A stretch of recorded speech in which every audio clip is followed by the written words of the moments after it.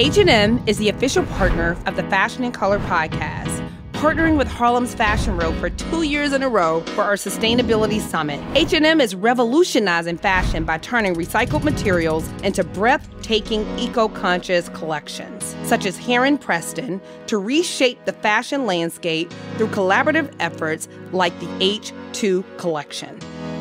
They are not just crafting clothes, they are crafting the future of fashion. Today's guest is a true icon. An icon and an icon maker, I should actually say too.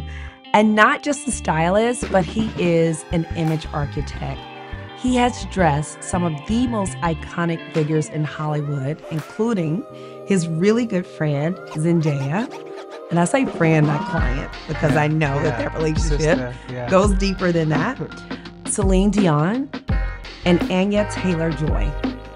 And even though he announced his retirement from styling in 2023, and I left a comment under that Instagram post as well, like all of us, like, no. He's still making headlines and continuing to shape the industry through his new book, which I have right here, which is How to Build a Fashion Icon, and through his new educational platform that he has for up-and-coming fashion stylists. Welcome to Fashion and Color Podcast, Law Roach. Thank you. Thank you so much for having me. I'm so excited. Like I mentioned to you before we got started, you have been killing it. Thank you. With this book tour. I mean, and I feel like because we look at your Instagram, so many of us already feel like we're so familiar with you, right? So I'm sure you go into different places and people are like, oh, you're already my friend in my head. Oh, yeah. How has it been? No, it's been great. It's been really amazing for me to be able to be surrounded by the people. You know, like this press tour is really similar to like press tours I've done for movies with clients because of all the travel and appearances. But it's like for me, it's so grounding and humbling to be in these places because literally I did the Howard Theater. I think it was 700-800 people, and I literally stood and I signed every single book. Wow. Took every picture, hug, kissed. People was FaceTiming their mamas. You know what I mean? Like, and so it's just like it feels so good to be surrounded and immersed back with the people. Did you know you had that much love out there? Did you know that like we were like rooting you on? All of us got on like our pom-poms and like I did not. I really didn't. Even with the retirement announcement, I wrote that day because I felt like I had just hit a wall. And I actually wrote it so funny because when I did that, I didn't really necessarily know or think that I was gonna retire.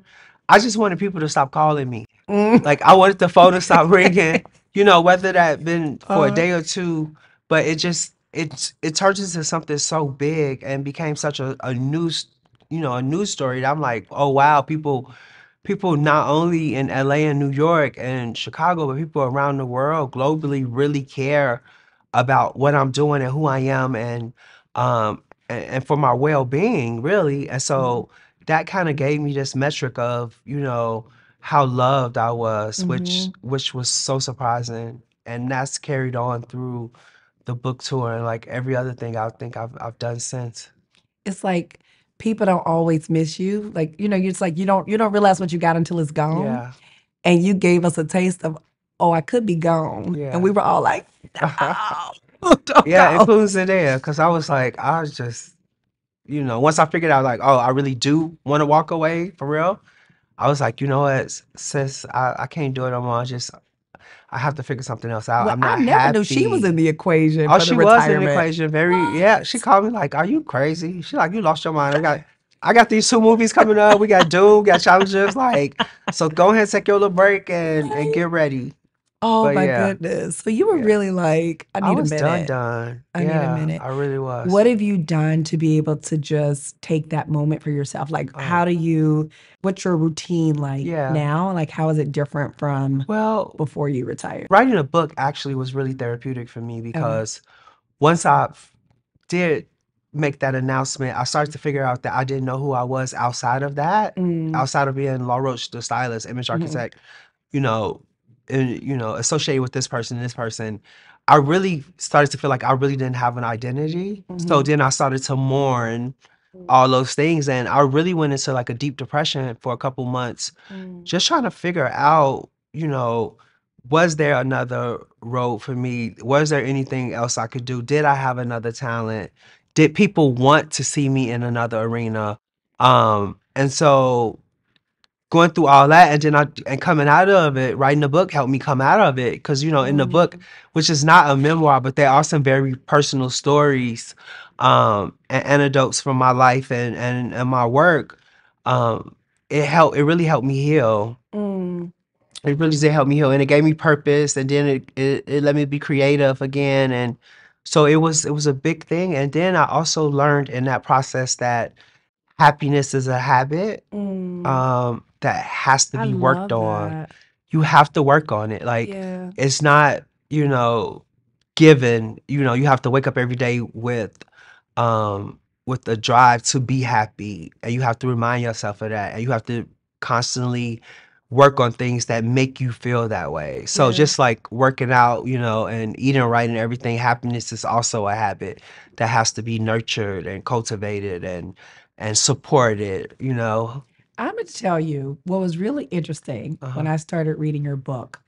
I don't know what I was expecting Yeah. at all, Yeah. right? But I'm reading this book and it is a complete page turner. It's reading me, by the way. Like, there's so much wisdom in there. There's so much like food for the soul in Yeah, so there. the title is really deceptive, because I wanted people to think that it was a book about fashion and what you should wear, what you shouldn't wear, and all that. And really, it's not. I tried to, you know, hide the medicine in the ice cream sort of thing, because really, it is a book just about how to find the ultimate confidence, whether that's using fashion and using clothes to do that. But it's not a fashion book, you know, at all. At all. It's so good. Yeah, thank you. Too. Yeah. It's so good. So in 2019, we honored you with our Stylist Award, which Yes. was one of my highlights for Yes. sure. And I just remember kind of seeing, like, even at that point in 2019, like, Yeah. you were killing it. Yeah. Like, you were killing it. And then you went from there and the pandemic happened. Yeah. And then I just felt like your star I never just stopped kept working. rising. I worked through the pandemic. I never stopped working. Like, I just never stopped, which led me, you know, I talk about it in the book too, about burnout and trying to find balance. I never stopped. I think I went back to work. I went back to work at like the end of March. I like literally was on a plane with going to Miami, and it was like me in front and one person in back and like one flight attendant. And you would go through the airport and it'd be like 4 people in the whole entire airport. So yeah, I never stopped. I never gave myself a break. I never even thought about it. Um, it was, you know, I felt like you know, in this country, you're not, you almost feel worthless if you're not working yourself to the bone. It's like, oh girl, I'm so tired. You know what I mean? Like, oh, I've worked, you know, 60 hours this week. I'm so tired. It's almost like a badge of honor to be overworked and overwhelmed. Yep. And that's the way I was. You know, it was just like I was saying yes to everything. You know, anybody who called, I felt flattered that they wanted to work with me. No matter, even though I had reached this status, it was just like yes, yes, yes to everything nonstop. And so I think all those things kind of contribute to, 2019, 2020, 2021, 2022. I just never stopped. Never Oh ever my stopped. gosh. Yeah. I mean, I think I went through that. And then I don't know when it hit me. Maybe about, I don't know, maybe 5 years ago when I slowed down quite a bit Yeah. because I was working constantly. And I didn't even have to work constantly. I mean, Law, I was doing decks for brands. They were not checking for me or HFR, Yeah. but I was still staying up all night doing these decks. And finally, I was just like, you know what? I need some balance. Yeah. And I need some rest. And Yeah. it was good for me. But it's also important to figure out what balance means to you. That's true. So now for me, it means like I'm working so hard promoting this book, And when that gets to a certain place, then I'll take a month or two off and Yeah. just, relax and do whatever it is that I want to do for me. Even Right. though this is for me, but just like for my mental, for my physical. Yep. But like I can't, I never want to try to preach and tell people what balance should be. Yep. Balance is whatever you figure out works for you. Yep. Is what you should do. So when I think about you, I think when we all think about you, we think about pure confidence. Yeah. Has there been a moment where you didn't feel confident? Yeah. Well, I had to have confidence as a young boy because first of all, I've been very feminine my whole life. And I also was born with the last name Roach. So Yes. you can imagine Yes. growing up with those two things, two things that could have really been defeating Yep. for me. But my grandfather told me, he was like, nobody ever forgets your last name. And then I also figured out like nobody would, love it or hate it or being teased or not, still people never forgot me. Yeah. So when I started to think of it that way, I just started to build confidence at a really, really young age. But when I retired is when I had that kind of streak of being not confident. Like I said, I didn't know who I was. And I was like, well, why would people still like me? And I've meant so many things to so many people, and so many people look up to me, and like all my fashion kids, and I didn't tell anybody. Nobody knew that was happening. So people were calling and shocked, and I had a whole staff. I had 6 assistants. Wow. And it was just like, I'm retired. Y'all got to find something else to do. Wow. And and then I felt bad about that. I was Yeah. in charge of people's livelihood and supporting them. It was just like a lot. And so that's when I was like, I don't know what to do. I don't know who I am. I don't know what my next move is. And so that's probably the biggest and the most memorable time where I felt like I lost confidence.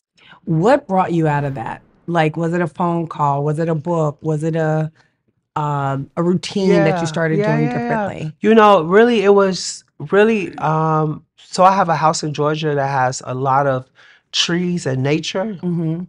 Thank God for it. And I would just really walk out every day and just like get up in the morning, take a walk around the property and just be grateful. So it's the attitude of gratitude that brought me out of it. It was like, I'm grateful for every experience I ever had, good or bad, because they taught me something. They shaped me. Just, grateful for the peace that I was able to find in this stretch of time when I wasn't, you know, giving myself to other people and pouring all of me into somebody else. And just really gratitude. Like, I'm healthy. And once I started to come out of depression, I'm like, I'm happy. And then I became so grateful for that. So yeah, it was really just me. I always say I therapeutic myself because people are like, you didn't get a therapist. I'm like, no, I did it myself, which I don't recommend. I'm not saying that's the best thing, but that's what worked for me. Right. And yeah, it was just really, really just being grateful and also being still. Yeah. People don't understand the power of just being still. Because when are we able to just be still? Yeah, and I had the luxury to do that. I love that. Yeah. I love that. Now, I know you went from a vintage store owner in Chicago to an image architect. Did you see that path? I know you talk even in your book about like setting a vision for what you want to see for your life, like envisioning the things that you want to see. Like, was that something that you envisioned? And I believe it was was it one of your clients? But it was a woman who was like one of the best dressed women, I think, in Houston. Yeah. If I'm not mistaken, but I think she was the one who inspired you to move. Yeah, so it was so funny because I met her at the venture store. She kind of became my godmother Eunice. And she used to always tell me stories about she was, in the circle and it was like her and Tina Knowles. And she's always telling me, she's like, I used to be the sharpest one in the party. And then Tina Knowles would come in and she was so sharp. And so she told me one day, she said, you'll never win the game if you're not in the stadium. And sometimes when people tell you that, you have that thing goes off. And I'm like, you're right. And I think a couple weeks later, I packed up everything and I moved to LA. Wow. 2014. Wow. I always say I'm from Memphis, Tennessee. And I'm like, I could not have done anything like Harlem's Fashion Row in Memphis. No. It just wasn't possible. I wasn't in the stadium. Yeah, you wasn't in the stadium. So when people reach out to you now and they're like, I really want to get into styling and I live in Birmingham, Yeah. or like, is your advice to them to move? My advice to people is to figure out what type of stylist you want to be, Okay. right? Because depending on what type of career you want, maybe not. You know, Okay. maybe you'll be okay, you know, wherever you are. You know, there's money wherever we are. There's some type of industry Yep. wherever we are. It might not, but if you want like a career that mirrors mine, or maybe some of the other people that you having on, it's like you can't. I couldn't have become this Law Roach in Chicago. Right. You know, and I also said this in the book. One of my favorite quotes from Mahogany is, you don't make it in Chicago, you end up in Chicago. And so it's like all these things that that I had heard or had been said to me, you know, is what pushed me to move. But yeah, you have to know what type of career you want, right? And if that is the stadium, if that's New York, if that's Yep. LA, if that's Paris, or Milan, or wherever, then yeah, you have to get up and go. And when you moved, when you packed your bags, Yes. what was that process like? Was there hesitation? Was there fear? Was there You know what? To be quite honest, I I had no fear because I had met Zendaya in 2011 okay. when she was still on Disney, but she was young. She would do a few things here and Mhm. there, and then I had also started going to New York and lying out saying I was a stylist. Mhm. Like I went to New York and I got a 646 area code just so that I could be like, people were like, are you local? I'm like, yes, I live here. I live in Brooklyn. Yeah. Just lying, you know. And so I started working with a lot of people think Zendaya was my first client, but my actual first client was K Michelle, Okay. the R&B. Who's from Memphis? Yeah. She Uh-huh. was actually my first client, and so I had started working and making a little money, but I would try to work on during the weekdays and then go home and bartend on the weekends because that's what Right. really took care of the bills and everything. And so I really didn't have any fear. I just I was like, you know what, I know I can do this. And not only can I do it, I know I can be good at it, and I wanted to be considered one of the best. Yep. And so I just went out there. I went and just kept working. Started working. I just never stopped. That is not easy. Yeah. And look, I moved to New York with 2 suitcases and a duffel bag. I had a place to live for 2 weeks, and that was it. I didn't know Yeah. what I was going to do after that. So I understand feeling like you gotta go. Yeah. I was like, I just have to figure it out. Yeah. But I don't know if I had as much confidence. I Yeah. definitely had. There was definitely some doubt there, like, oh my gosh, what if it don't work out? I just kind of had to I think that's get those human voices out though. of my It's head. human. That's Yeah. all human. Like Yeah. you're gonna have that, but you can't let that take over you. Yeah. I always say no fear. No fear. What's your relationship to Chicago now? I am all of my sensibilities and my hustle, and even some of my style is all rooted in Okay. Chicago. It's all rooted in Chicago. I don't go back as much. I did have a book conversation there that was really, really great. Actually, and it was down the street from my old vintage store, so it's like Okay. a full circle moment. But every part of me is the way I was raised in Chicago, how I was raised in Chicago. The men in my life, family, and like even like the men in my life, streetwise, right? Growing up around a certain type of person and being really in the streets, like all of that built and shaped me for sure. I am Chicago through and through. What are some things that you wish? I'm gonna go into you as a business owner, right? You say you had 6 assistants. Yeah. What are some things you wish someone had told you about entrepreneurship? Like, yes, you're a Yeah. stylist and an image architect, but you're also an entrepreneur. No, I always looked at it as a business. Yeah. People was like, "Oh, it must be so great to be a creative." I'm like, "No, I'm a businessman." So Right. I've always ran my business as a business. Yeah. The early days, I wish somebody would have told me about taxes. Yeah.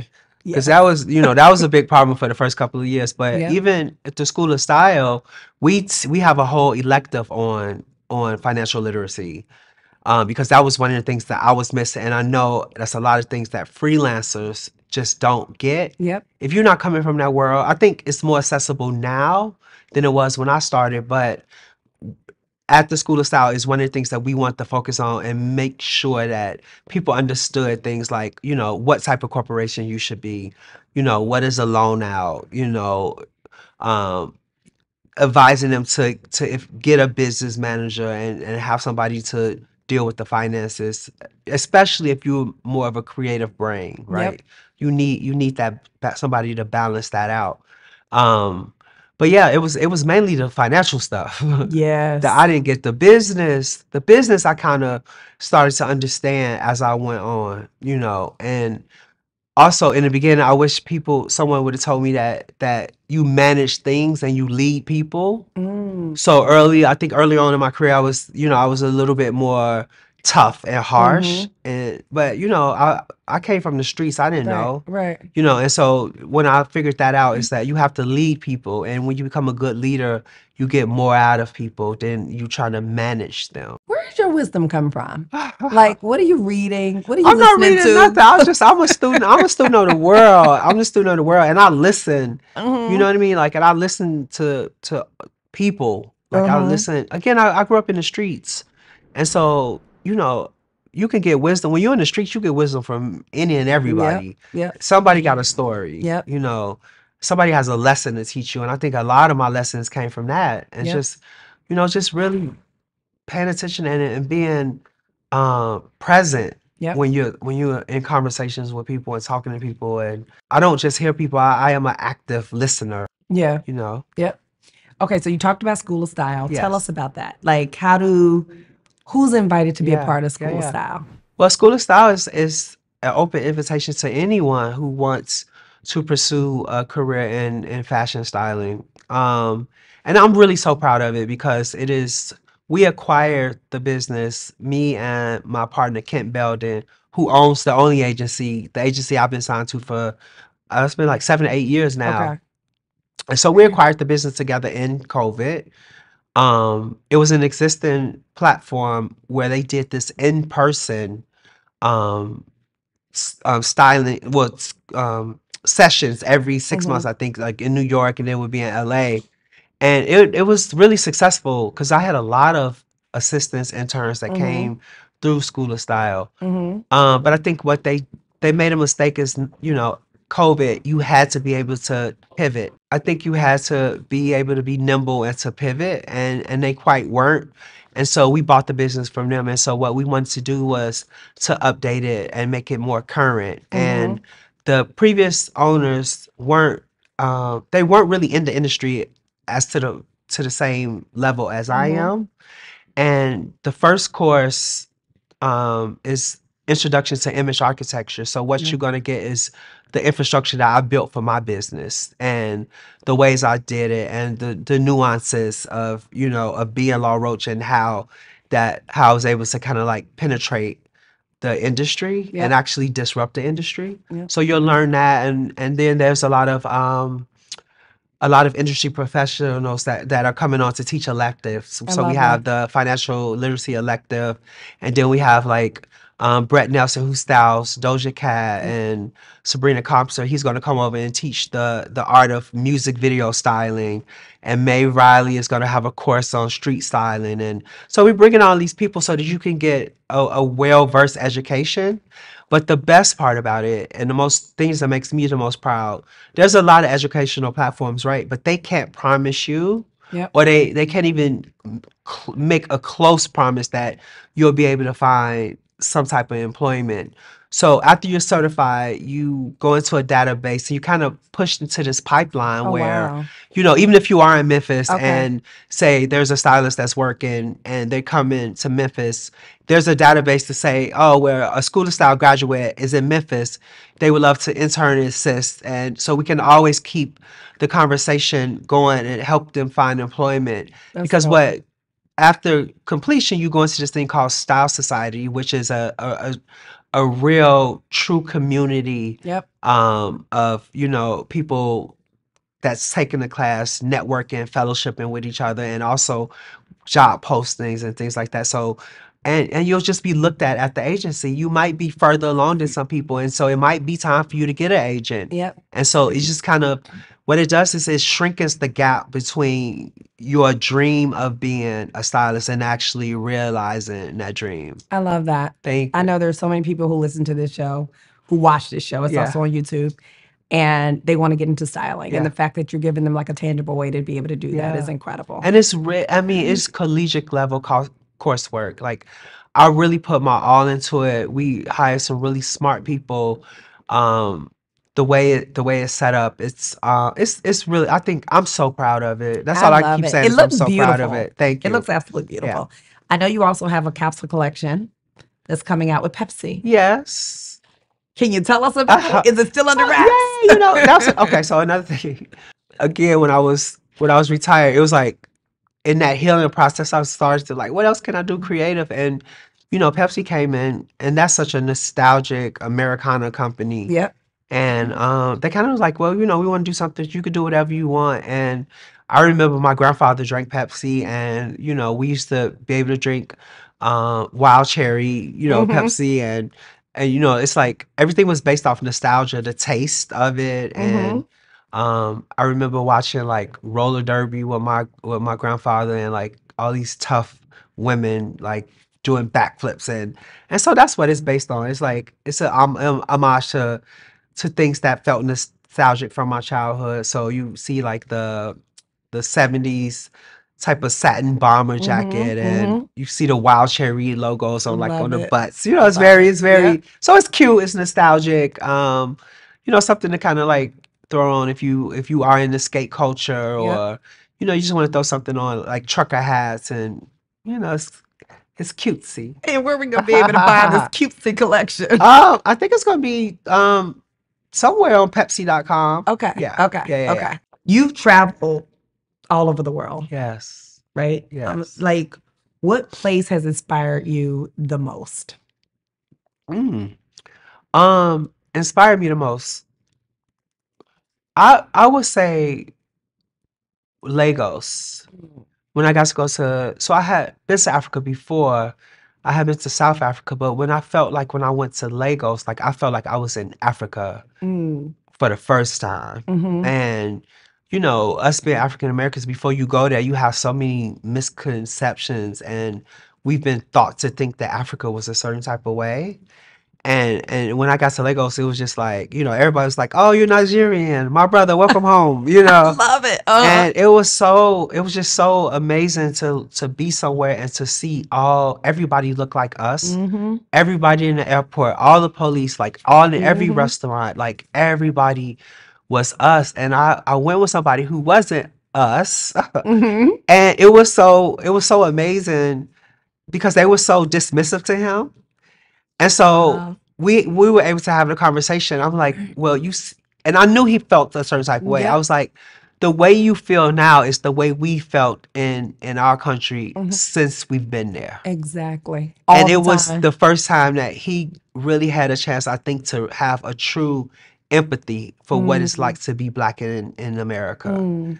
Because we would go to a restaurant, and he was like, "Can we have a table for two?" And they was just like, and then I'll say it. They were like, "Sure, brother, come, let me show you to a table." They were so dismissive, and I was like, the country part of me, I loved every minute of it, because I'm like, here's this white man getting a taste of what we go through. Still, you can go to a restaurant and be the only Black person there, and you can feel, that not all the time, but a lot of times you can, depending on where you are, you can feel that, like, what is she doing here, or what is he doing here? So.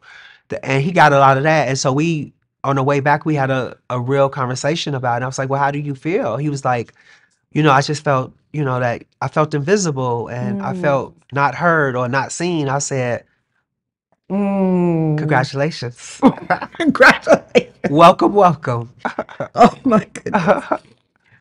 When you think about your book and you think about all the chapters in that book, what's the one piece you're like, if you don't read nothing else in this book, read this chapter? Oh, I think for me, it's about um, taking risk and not being afraid to start over. Mm. Are two main points in the book that weigh heavy on me because sometimes we get stuck, almost Mm-hmm. like I felt stuck. Mm-hmm. Um, and I'm not saying like, oh, you hate your job, go quit your job, No, because then you're gonna be don't be calling Law Roach but for a job. but it also in some cases it is I hate my job, let me go Yeah. quit my job, Yeah. right? And it's like figuring out what your risk tolerance is Yeah. and what that means to you. But and just not being afraid to pick up and move, not being afraid to start a new career, not being afraid to get out of a fucked up relationship. You know what I'm saying? It's like Mm-hmm. don't be afraid to start over in whatever that means and whatever world that is. You understand Right, what I right, mean? right. So that those are the two things that that really I want people to take away from it. Cause you'll just be stuck in something. Yep. Like when I retired, I felt the same type of way. Like I said, like people are not gonna like me no more. Like I'm Mm. not gonna have any other things. And had I not, had I not walked away from that or that it at that capacity, Mm-hmm. then this book wouldn't have happened. School of Style wouldn't have happened. I've been doing some acting, some improv, and like all these things that I've always thought that maybe I could be good at. It just would never have happened. Yeah. And so, I urge people to really take those lessons and tailor it Yeah. to make it fit you and your life. When you look out at the fashion landscape right now and you see where we are as a people in Yeah. fashion, are you feeling hopeful? Like, what are you thinking? There are some black designers that are doing well, Mm-hmm. right? More than we've ever seen before, I Yep. think. Because I think when I first got into the industry, it was Tracy Reese and no one else. Yeah. And now we have, Laquan and Christopher and Sergio and Hanifa, and we have all these people that have really built sustainable businesses. Yep. That's really great to see, but it's we still are always at the bottom of the line, right? Mm-hmm. To get the funding, to get the investments. And I'm grateful for people like Aurora with what her platform and what she's doing and all the money she's raising and trying to change that. Because I always say like nothing really changes until you can change somebody's financial situation, Yep. right? That's when the change starts to happen Absolutely. when the money starts to flow. Right. Um, but we went through, after George Floyd and all that, everybody wanted to do everything for Black people. It was like we were like We were hot. hot.